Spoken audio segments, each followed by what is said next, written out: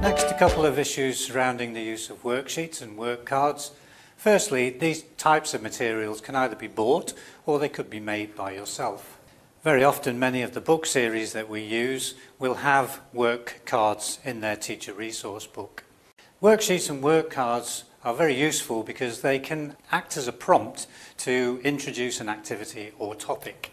They can also be used for role plays, and one of the things you need to be aware of when making worksheets and word cards yourself is that you need to make them durable.